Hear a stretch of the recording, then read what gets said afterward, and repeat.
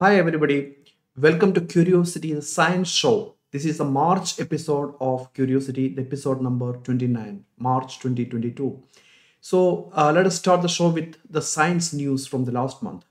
So, the biggest science news was Hunga-Tonga in Tongan archipelago, the explosion of the underwater the volcano, plus the tsunami, right? That happened on 15th January, though it began its eruption early on in the month of December, right? And then the real eruption happened on 15th Jan, and it actually caused widespread calamities in that small island.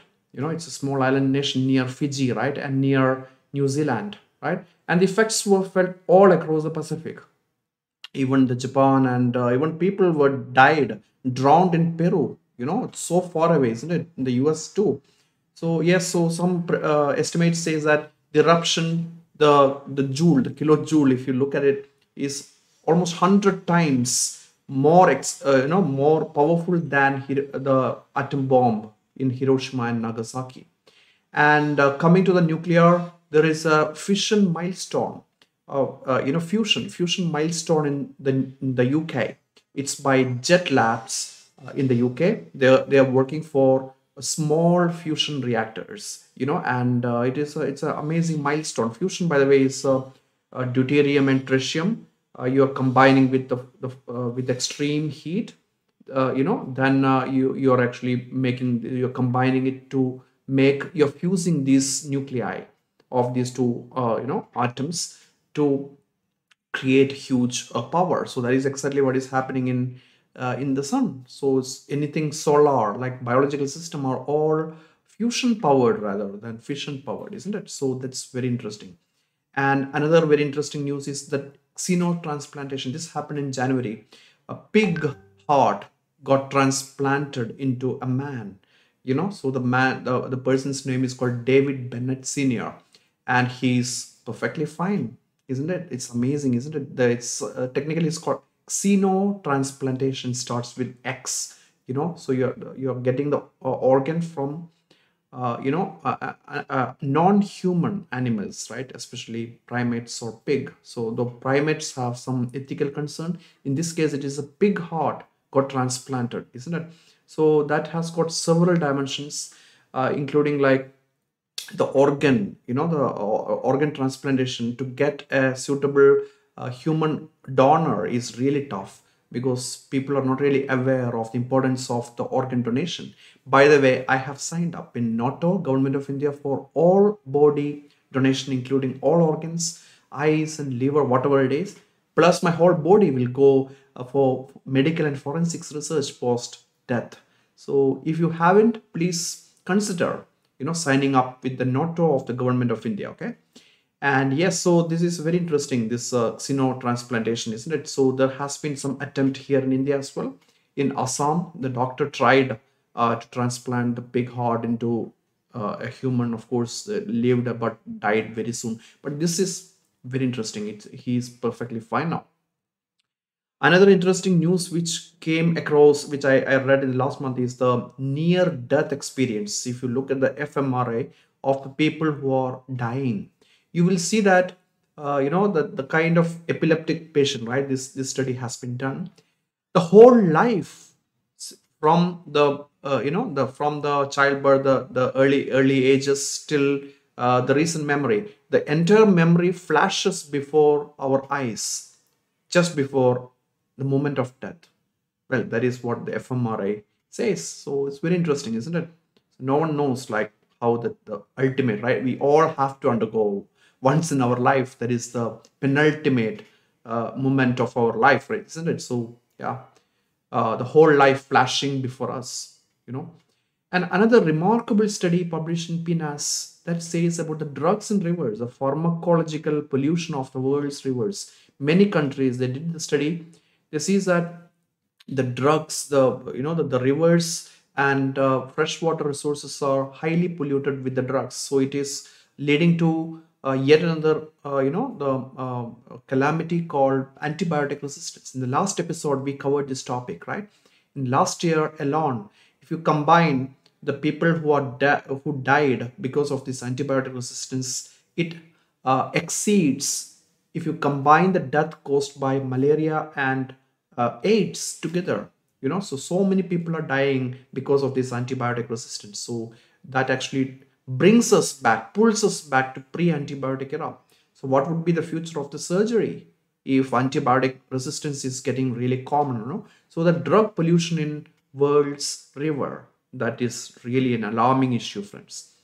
Another news which I read is about the Chernobyl. Of course, Ukraine-Russia war is happening when I'm talking to you this. And yeah, so Chernobyl is situated in Ukraine. By the way, the disaster happened way back in 1986, Chernobyl disaster. So right now, what is happening is that there is a spike in radiation in the Chernobyl nuclear reactor, though it is decommissioned, but still spent fuel is still there, right? So that spike is alarming, and because of, I mean, does it have an impact on, or is it because of this war it has started spiking? No one knows. And another one interesting paper which published in the last month is about the two giant predation on planet Earth. Orcas observed devouring the tongue of the blue whale. The blue whale is such a huge, it's like a monstrous creature, though they're really cute, isn't it? And orcas are killer whales in Southern Ocean. I have seen many orcas during my voyage to Antarctica. So orcas are kind of smallish fish if you compare with the blue whale, of course. It's getting inside the blue whale's mouth and it's devouring, it's eating its tongue just before killing the blue whale. So it's the first ever documented hunt of the largest animal on the planet. Very interesting, right? Even, yes, blue whale is not beyond the predation. So there are predators for the blue whales too, the orcas. Now coming to the last month's discoveries. First one is you might know two variants of marijuana, you know. So the strains or species, many people say it is sativa and indica, right? The cannabis, right? If you ever go to Amsterdam, I had been there, and the shopkeepers say, "Wow, you're from India." Then we have indica with us. Indica is for body relaxation, and if you want sativa is for head. It will cause you complete relaxation of your mind and whatever the creative thing. So the latest research published in Nature Plants, it's a new journal, no impact factor, but it's a highly reputed journal from the Nature.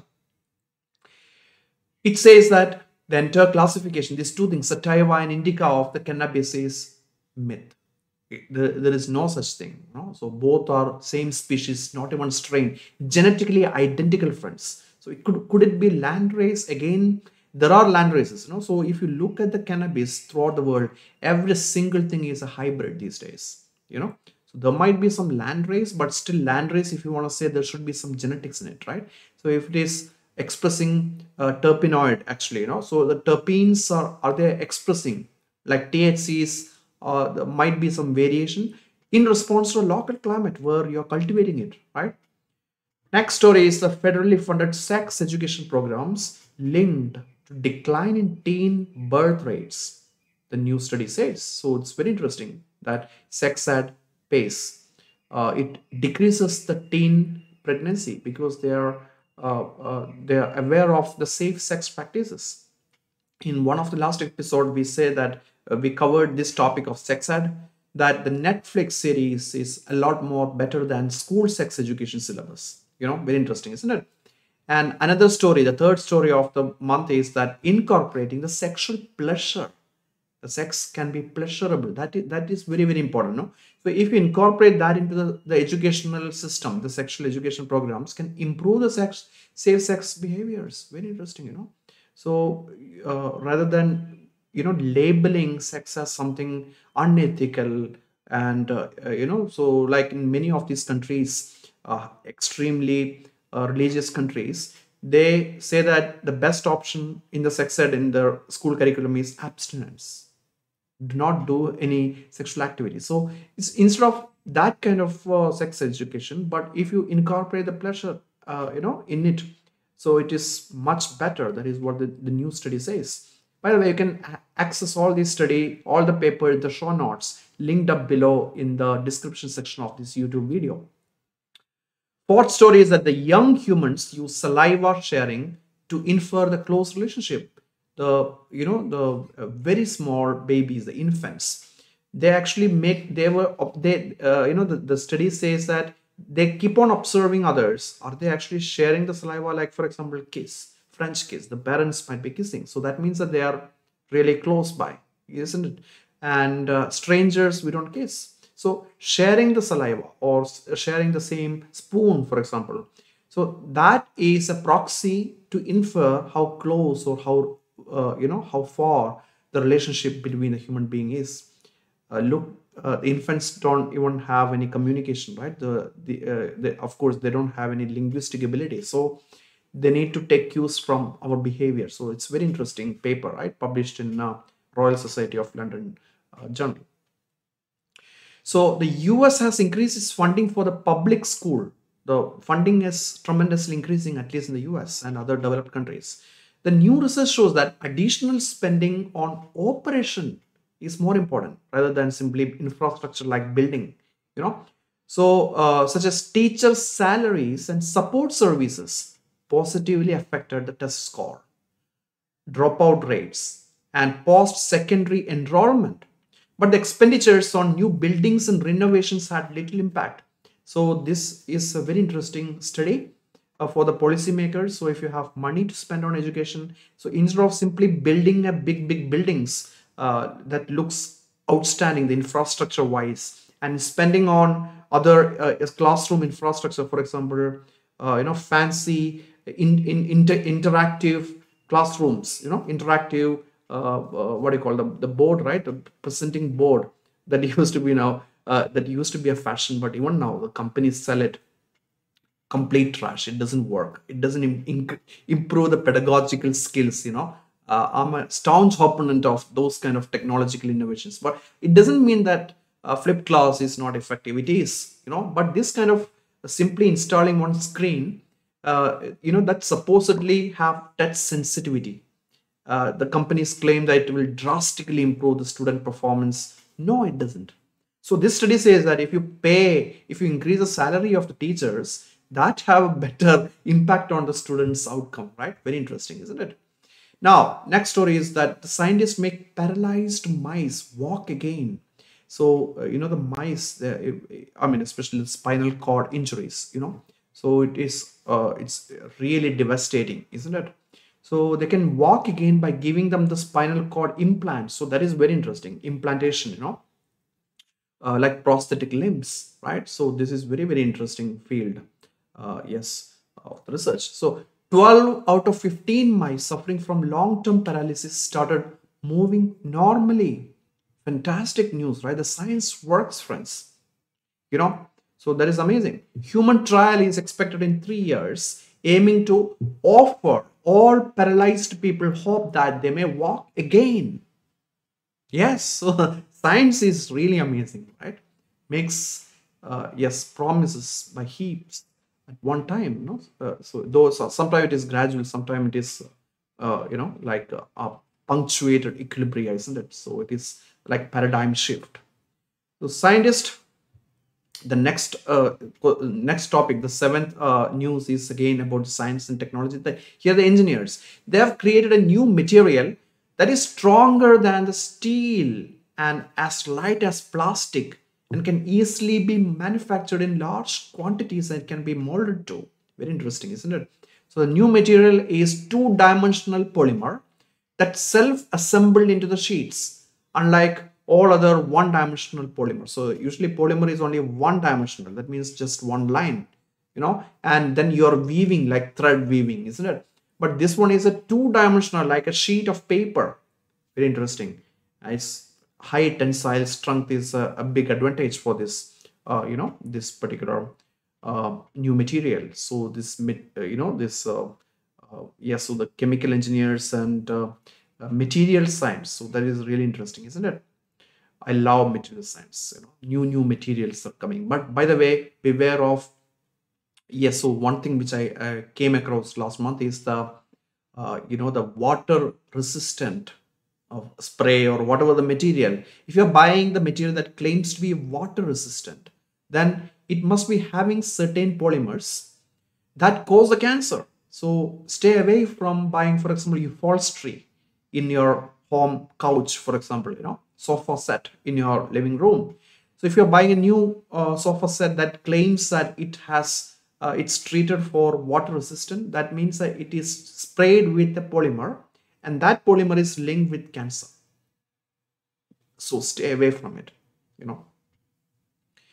And next story is that the brains of patients who died as a result of COVID-19 infection displayed some of the same molecular changes found in the brains of those with Alzheimer's disease. So there is a connection, you see. So, the alpha amyloid protein in the Alzheimer's disease. And quite similarly, what is happening in the case of COVID-19 serious infections, you know. So that findings may explain why some long-term COVID sufferers report memory problems like Alzheimer's. They do have, the memory issues, isn't it? So similar way, that is the reason might be that COVID-19 patients are also having this, the memory issues,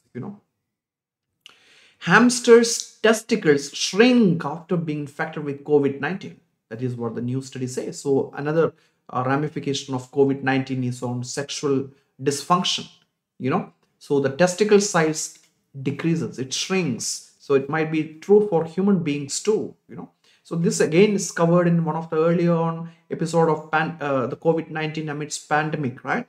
That the sexual libido is found to be decreasing in male post COVID-19 infection, especially after severe infection.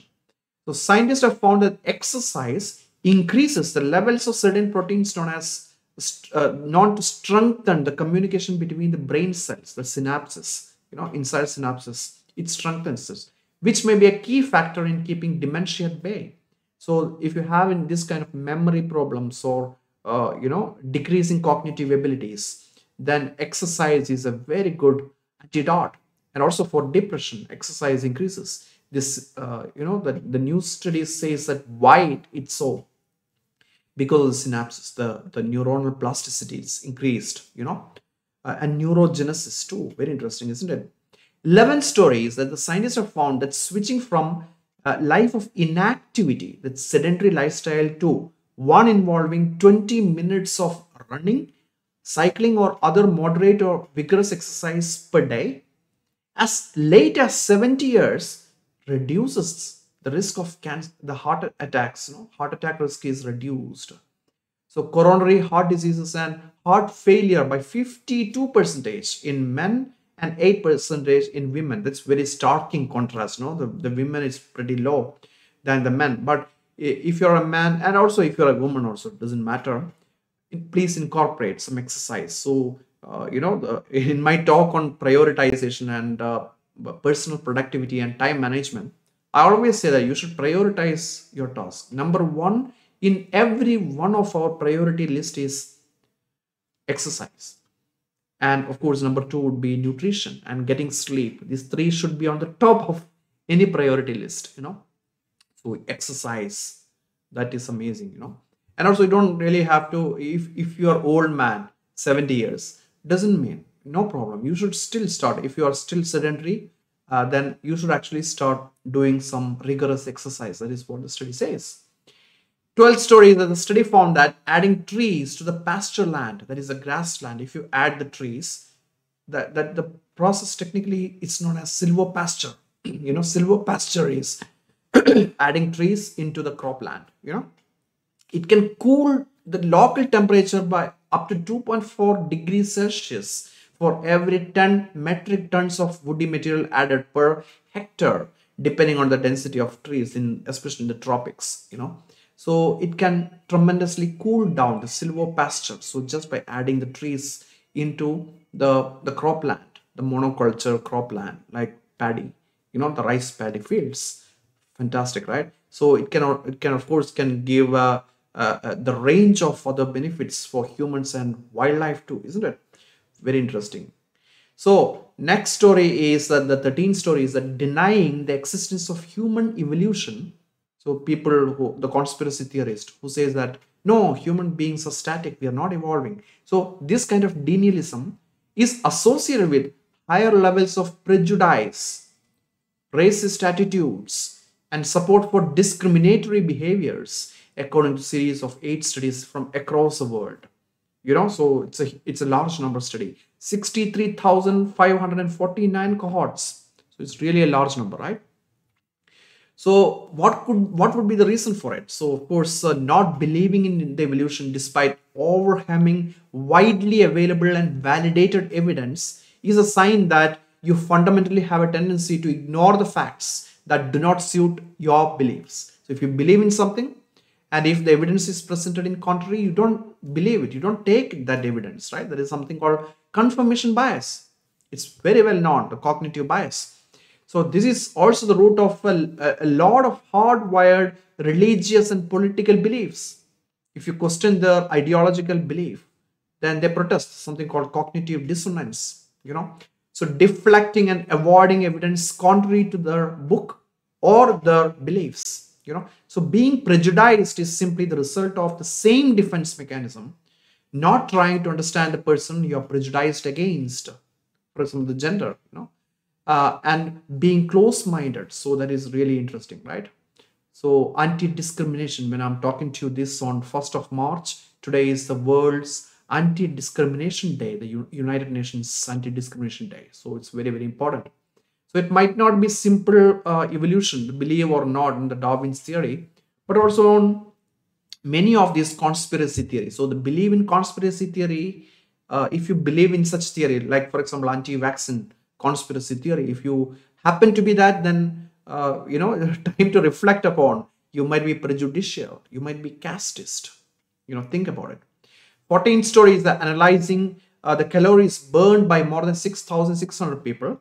Researchers suggest that our metabolism don't start to decline until the age 60. And even when you are 60, it's very gradual. The metabolism is very, very gradual, 0.7 percentage per year. So that doesn't mean that if you're really old, metabolic requirement is same. No, it is not. So if you're 90 years old, then your requirement is around 26 percentage fewer calories each day than someone in the midlife.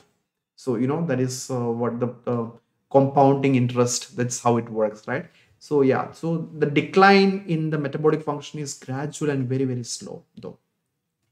15th story, reusable bottles made from soft plastic release several hundred different chemical constituencies in the water, the drinking water, that if you drink from the plastic bottle. So beware of soft plastic like PET bottles. So have a habit of not buying any of this kind of mineral water. For example, whatever the company that you're getting this mineral water from your market, usually you can squeeze it, right? It's very, very soft.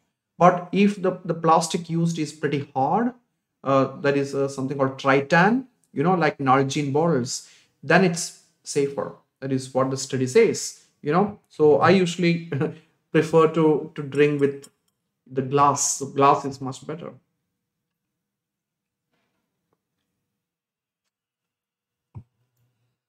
Yeah, tastes good. Seltzer water, right? Yeah, so had I been drinking the same thing with the soft plastic bottle, then definitely you will get some the smell and taste of it, right? It's something like mineral water bottle that you just keep it there in your car, and then you go somewhere, go for a movie and come back. Then you try to drink it. Then you can really feel the smell of plastic in it, and taste of plastic. So these things are nothing but chemical substances. So we still don't know what are the health impact. It might cause cancer, friends. Stay away from it.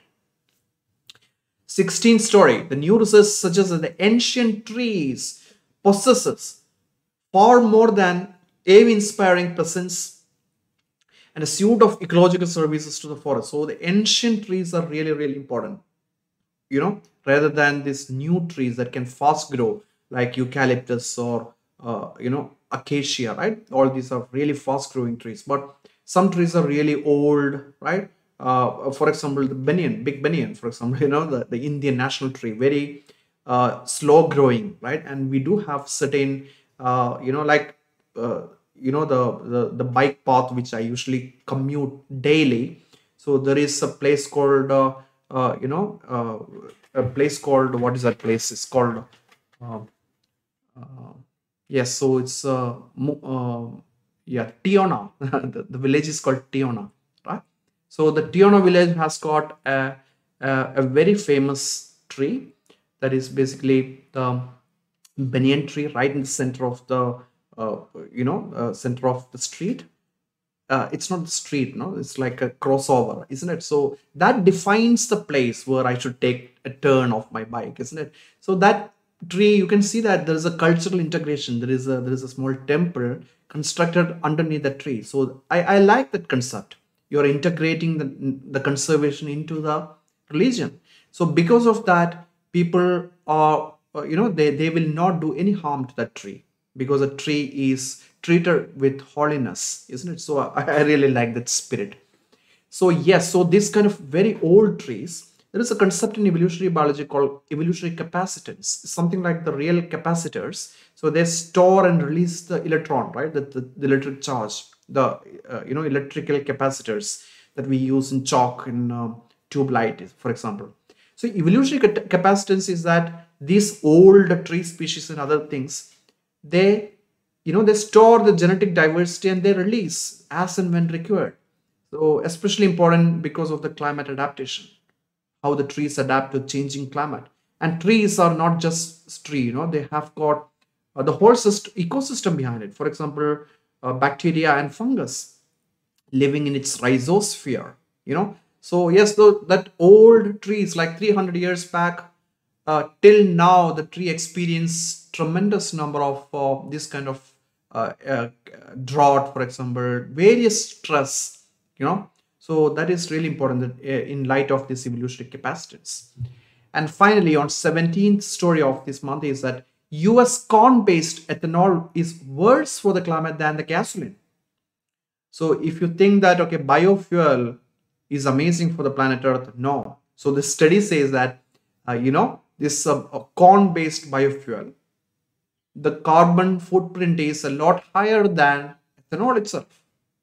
So simply by switching into a biofuel will not reduce your carbon footprint, friends. It can even increase. It can backfire. Very interesting, isn't it? Please do join our Facebook group to stay abreast with the world of science. Many of these stories have been posting in our Facebook group by our volunteers, the moderators of the Young Academy of India. Now, coming to the observance, today is, as I told you, Zero Discrimination Day. 3rd of May, 3rd of March is World Wildlife Day. 8th is Women's Day, and 10th is Women Judges Day. In judicial system, as a judge, the women's are really low, right? In all around the world. So it is to increase the women's representation in judicial system. And 20th is World Happiness Day. Yes, happiness matters in everybody's life. And comes 21st March, the month of March is defined for me as a month of, equinox, March equinox. I shy away from calling it as a spring equinox. Right here in the northern hemisphere, it is spring because we are going towards the spring, and yeah, if you are living in the southern hemisphere, it is vernal equinox, that is autumnal equinox. So there is a bias, north south bias. So if you say March equinox, there is no such bias, right? So March equinox, friends, is the first day, first sunset, the only sunset in Antarctica, and the only sunrise in our Arctic. The North Pole will experience its only sunrise. Next 6 months is going to be summer in Arctic. So this is on 21st. It's called Novruz Day. Novruz is new day because the first day of spring. Spring is when the showers come in and the flowers bloom, isn't it? Yeah, so Navruz Day. And elimination of racial discrimination, that is another day which is connected to today also. So no? Today is called Zero Discrimination Day, and 21st is called Elimination of Racial Discrimination Day, and World Poetry Day, World Down Syndrome Day, and World Forest Day. So many days are coming on 21st, right? And yes, so Nowruz Day is on 21st, but in this year equinox will happen on 20th, especially here in India it is 20th, you know. So calendar day 20th is the equinox day in India, though Nowruz Day, it's an annual event in UN calendar, it's on 21st. 22nd is World Water Day. Water conservation is extremely important, and a new study which I didn't say here is the, you know, they analyzed while toothbrushing, are you actually you know, turning off your tap water or not?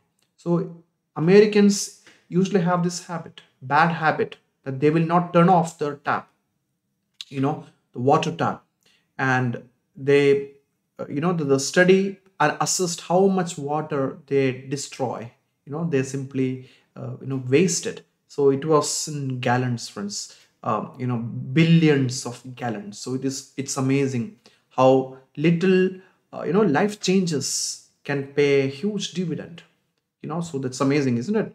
So 23rd is World Meteorology Day. So meteorologists are really important for predicting the weather and the climate change too, isn't it? The meteorology is extremely important. 24th is World Tuberculosis Day, to spread awareness about TB and the vaccine against it. We do have vaccine decades back, right? I also got BCG vaccine, Bacillus calmette-guerin, right? And dignity of victims of human rights violations, that is also falling on 24th. And 25th is Remembrance of Slavery Day, especially transatlantic slave trade, you know, and solidarity with missing or detained staff members, that is also falling on 25th. Though the UN says the staff member are its staff, they are staff member, but whatever the staff be, whatever the governmental or non-governmental organizations be, the workers, you know, if you're the workers are being missing or detained as part of their professional execution, so this is a day to remember, you know, their contributions. So that's amazing, isn't it? So March has all these observances, friends. And coming to astronomy related observances, all these are binocular events. If you have a small binocular, you can see everything. And also to guide you, as usual, I suggest you, the app is called Skyview app. It's a freeware in Google and Apple. You can get this app. Of course, if you pay, it gets better features, but normal Skyview is absolutely fine. You don't need Pro version though. No. 12th is Venus Mars conjunction. So both these planets are very close by. 14th is Gamma Nomad meteor shower. 16th is Venus Mars conjunction. So second one. You know, if you miss on 12th, you can plan to see again this conjunction on 16th. 18th is Worm Moon. That is a full moon in the month of March, is known as Worm Moon, according to the you know, Red Indians almanac, right? The American so tribes people's almanac, right? Worm Moon, very interesting, isn't it? The worm. I remember it in the February, you know, the full moon, it used to be called, Feb full moon is called a snow moon, you know, in the amidst of snow, isn't it? And 20th here in India is a March equinox, you know, extremely important day, right? The first day of spring. And 21st is the Venus at greatest elongation, the western elongation, right? The Venus you can see on 21st. And 28th is amazing. 4 celestial objects will come in same frame. 28th of March. Mark on your calendar, please. 28th March, I'll be in Jammu. I have a conference coming up in Jammu University, you know, in Department of Botany. So it's it's Moon, Mars, Venus, and Saturn. All 4 objects, especially the 3 planets, Mars, Venus, and Saturn, it will be near the moon. Very interesting, right? One photo, you can get all the 4 objects in it. So that is what the astronomical observation. So I'm looking forward to it. I'm also looking forward to celebrating the equinox, the March equinox that is on 20th March. And opportunities, we have several opportunities, friends. Please check out the show notes. Our volunteers of Young Academy of India have contributed tremendously. Several opportunities are there for the PhD studentship as well as for the grants and internship, to read a few. Gandhi Fellowship is open now. Future Leaders in Action. ICGB Fellowship is open now, for doing the PhD in ICGB in Trieste in Italy as well as here in New Delhi. SERP-TAR, a fund for the teachers, their associateship, right? And any of you, the teachers, would like to work with me, you're welcome. You may apply for it. And the PhD studentship with me is also open, the Central University of Punjab's position. I have got two PhD positions work with me. So if you're interested, you're welcome to apply. EMBL, European Molecular Biological Laboratories in Heidelberg in the Germany. Their PhD program is open now, so as Okinawa University down south of Japan, so Japanese PhD program. So please have a look in our Young Academy of India page that lists more exciting, curiosity-driven research stories every day. And please do subscribe to our page as well as the Google group and this YouTube channel if you haven't yet. And link for our page as well as the stories, all the stories featured in this episode are in the show notes. So I wish you a very productive March, the month of equinox, and February. I hope the Feb had been very good for you. To add on some personal milestone, in the month of February, I got elected as a fellow of the Linnean Society, very prestigious society in London. And also, I'm now a panelist in IUCN, the Conservation of Nature, Geneva-based, a Swiss-based international organization. IUCN is very well known for the Red Data book, right? And also all these vulnerable and all those, the species conservation. Yes, so the status, isn't it? So I'm part of the communication team now, the education, the nature education, especially science communication. So I'm really thankful to the IUCN, the people who elected me in it. So there is a formal election process, and also many of the members of the Young Academy of India did support my candidature. So a big thanks to all of you. So I wish you a very productive month of March, the month of March equinox. And I will see you soon with yet another exciting stories in the month of April. Till then, goodbye.